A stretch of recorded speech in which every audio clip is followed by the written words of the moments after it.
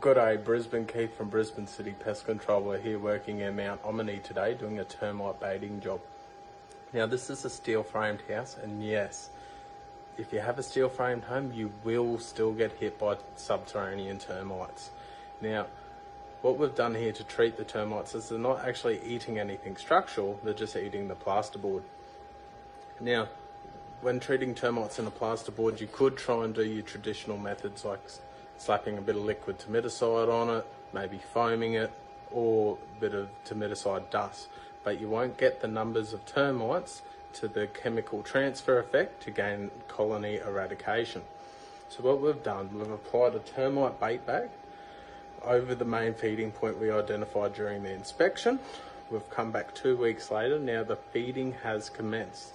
Now what's so good about bait bags is the bait is actually impregnated with the termiticide, and they digest it, take it back to the nest, and this is how we're going to gain colony control and eradication from the structure.